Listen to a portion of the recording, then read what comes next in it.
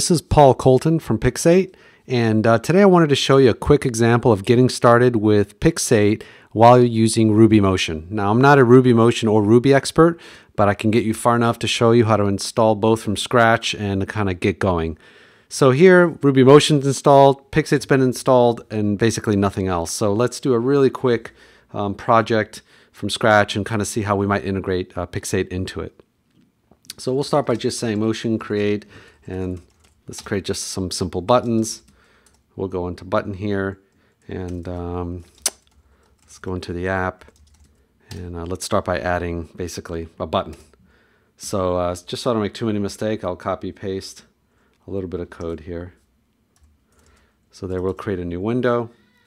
Now we'll create a button. There we go. So just a rounded rect button. I'll go ahead and type this. We'll set the title of this button to, how about Hello World? And then we'll just make it for the default state of UI control state normal. And we'll just position the button kind of arbitrarily at this point, say 120, 50, and we'll make it 90, 40 big.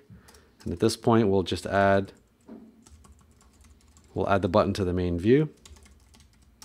And finally, we'll display the main window. Make key and visible. Okay, so if we just run that.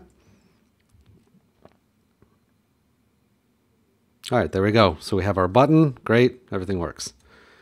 So now we've got that. Now how do we basically style the button with Pixate? So the first step we want to do is, if you haven't already, but we'll go ahead and do it, is install the RubyMotion Pixate gem. So it's called Motion Pixate.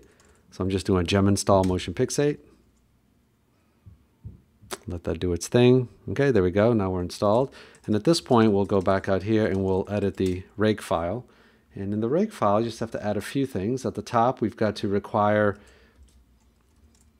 basically Ruby gems and then our Motion Pixate gem.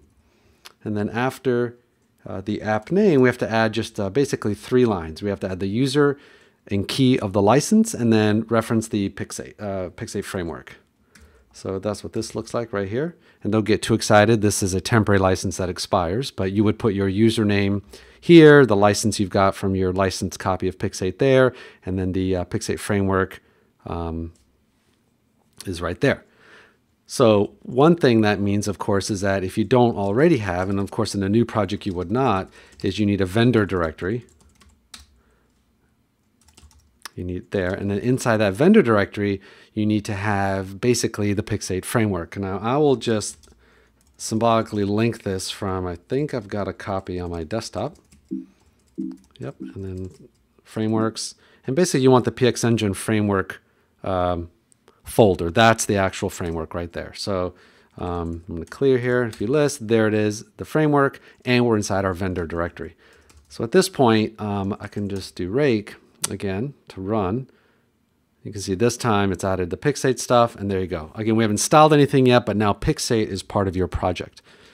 All right, so how do we style it? Well, pretty easily. Let's go into resources, and let's add a default.css. So if you create a file called default.css, that gets loaded automatically. You don't have to do any kind of loading or anything. You can load your own custom files from wherever you want. You can actually load them from the network, from your bundle, wherever. But if you call it default CSS as a default resource, that gets loaded automatically.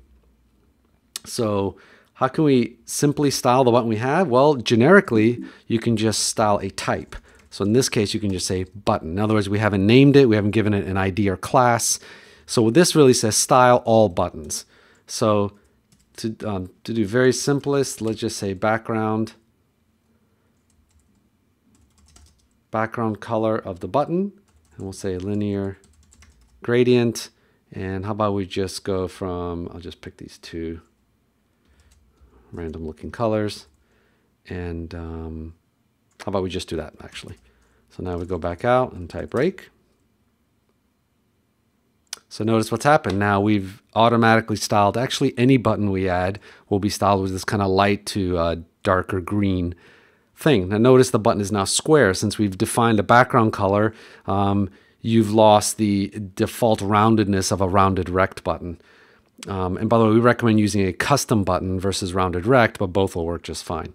So how do we round that? Well, now it's a matter of just having fun with your CSS. Let's go ahead and add that, and let's just give it a border radius. Let's give it, that's maybe too big. How about 6 pixel border radius? And then to have even more fun, let's give it a really thin black border. Say border color black, border width, how about 1 pixel? And that's it. And now we type rake again. And there we go. And actually, because the background's black, we can't see, we can't see the border, but it's there. So there you go. You can see it's still a functioning button. So what's nice is let's go in to our app. And if we add another button, so let's just copy this one. I'll just say button 2. And then this one, let's move it down a bit, about to 100. And let's say, hello again. Let's run that. Okay, oh, we didn't add it to the view. So we forgot to add the second button to the view. So there we go. There we go. So now we have hello world and hello again. And lastly, I'll show you one more thing that's relevant is why don't we name them this time? Instead of just generically styling all buttons, let's name this first one. Here we can give it a style ID, and you can say, how about we call it my button? Now, how do you reference that? Of course, that's just regular CSS. So now we can say all buttons are that way, but my button, we want its background color to be a little different. How about we'll just go from yellow to red? So essentially that styles only that very specific button. So we'll do rake. So there you go. So now notice this one now goes from yellow to red, and this one's still that way. And then finally, I'll show just one more thing is you can also apply a class ID, which basically lets you, style class rather, lets you style a group of controls. In other words, a whole collection of them by a single class name. So why don't we just say my button, how about my button set? So in that case, I want to put that on both buttons because now I want to be able to style any of my buttons that have this particular class. So now both of these have a class of my button set. So now if I go to resources, edit that, how about we say we want my button set, and notice I use the dot, that's how you access classes versus IDs. And how about for this one, we'll just say font weight bold. So basically any of my buttons in this set, I want their font to be bold. So there you go, you can see it's a little bit bigger, it's now been bolded, and that's it. So this is kind of the first example. There's a lot more you can do. You can actually set it up so you can edit the CSS dynamically, and the views will just update as you edit without having to rerun rake every time, and a whole lot more. Thank you very much.